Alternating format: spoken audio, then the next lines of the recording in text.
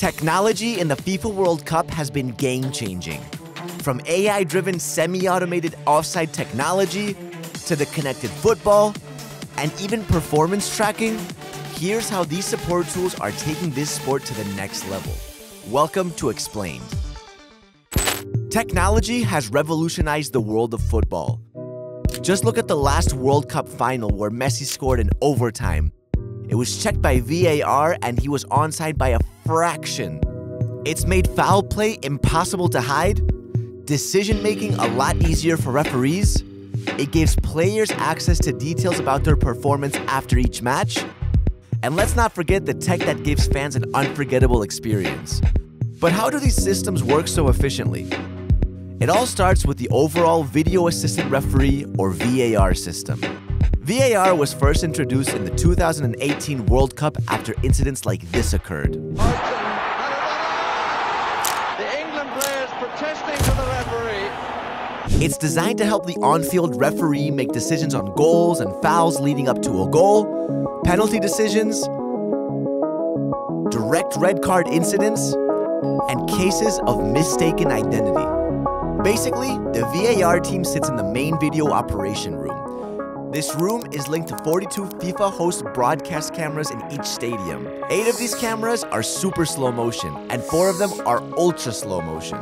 The VAR team consists of the FIFA VAR referee and 3 assistant FIFA referees dressed in green shirts, while a team of 3 replay operators dressed in black provide them with the best camera angles.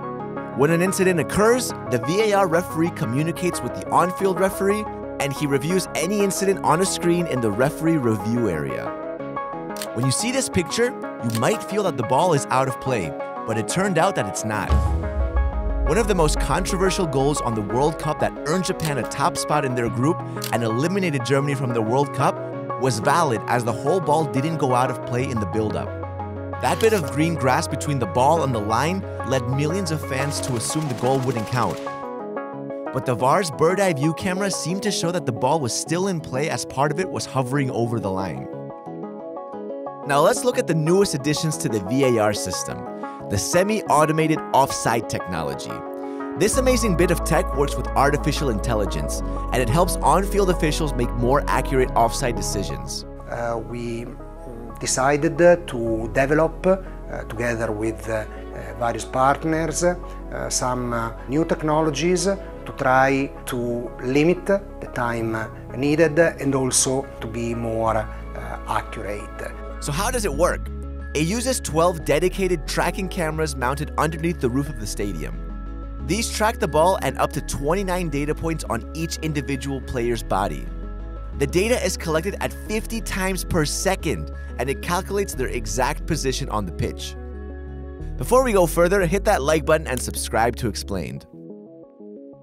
For more difficult offside incidents, Adidas' official match ball comes into play. And this match ball is no ordinary football. It has a speed chill skin for accuracy, flight stability, and swerve, and inside the ball, an MIU sensor is suspended at its core, and this sends ball data back to the video room at 500 times per second. The effectiveness of the connected ball was seen in Portugal's match versus Uruguay.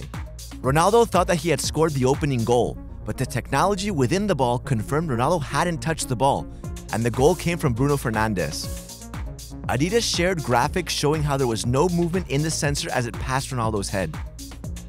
When an attacking player receives the ball, the body and ball tracking data is measured with artificial intelligence, and it sends an automated offside alert to the VAR team for review. Once the pitch referee confirms the decision, the system generates a 3D animation that replicates the incident for everyone to see. An example of this during the 2022 World Cup was when Croatia played Belgium. Just before taking the penalty kick, the penalty decision was overturned as Dejan Lovren was deemed offside by this much in the build-up, which is impossible for an assistant referee to spot in real time. Other cool support systems include goal line technology, and this uses 14 high-speed cameras to check if the ball has fully crossed the line and alerts the pitch referee on his watch.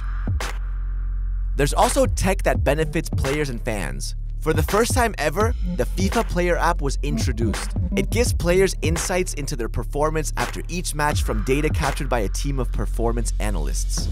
This includes information on physical performance metrics like the distance covered at various speeds, enhanced football data metrics like the pressure they apply to an opponent in possession of a ball, and enhanced football intelligence metrics that analyzes the phase of play and line-breaking events. Besides players, FIFA also has a one-of-a-kind augmented reality experience for fans at the venue. Using the FIFA Plus app, fans can use the pitch recognition mode to detect players on field. They can identify players by name and team, and it provides data on their speed, heat maps of their ball possessions, and other cool stats. Some of the other interesting pieces of technology in the World Cup includes the advanced stadium cooling for players on the field, and the spot cooling for people in the stands. Then, there's a control command center that uses artificial intelligence and facial recognition for crowd control and to predict spectator swells.